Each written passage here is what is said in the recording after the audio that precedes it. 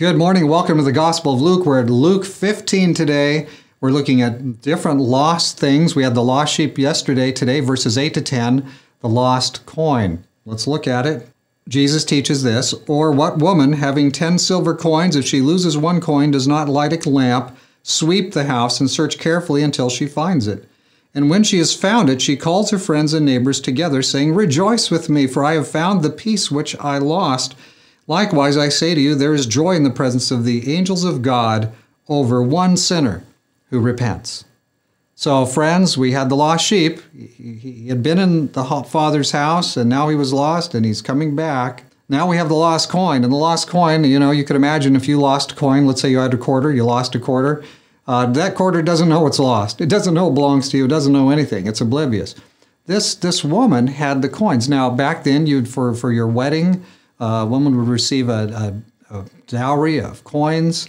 And so we have, this is kind of like having, the old wedding dress. You've got something very, very valuable here. It's very, not only just emotional value, but this was actual monetary value. She lost her coin, and she's looking for it, and she searches the whole place. And when she finally finds it, what does she do? Does she just put it in its place? No, she brings everybody together, and they have a big meal. They have a big appreciation, a celebration, because I found the coin that was lost. So every time there's something or someone who was lost, and here these are all pictures of someone who's lost, even though we use coins and different illustrations. The idea of something being lost and found, when it's found, what do we find all through here is rejoicing, great rejoicing indeed. Likewise, I say to you, there is joy in the presence of the angels of God over one sinner who repents. We kind of look at this, we do a big meeting, we have maybe one person gets baptized, one person receives Jesus, and we kind of feel like, man, that was a disaster. We didn't have a big number. Well, you might think of it as a disaster, but there's rejoicing in heaven even for one.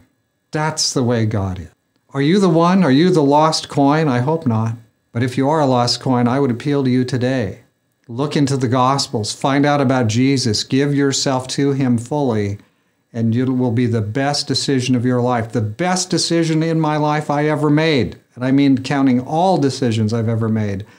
The very absolute best decision, no question in my mind, becoming a Christian. Absolutely. The best thing that ever happened to me, become a follower of Jesus.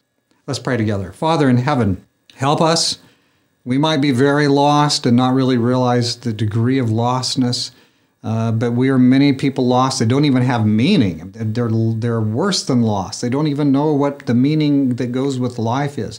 But Lord, you give us salvation through Jesus if we'll just pay attention and get a better grip on the world around us and our own condition. Help us, Lord. Save us. Transform us. Bring us back. But we are so valuable to you. Thank you for this fact.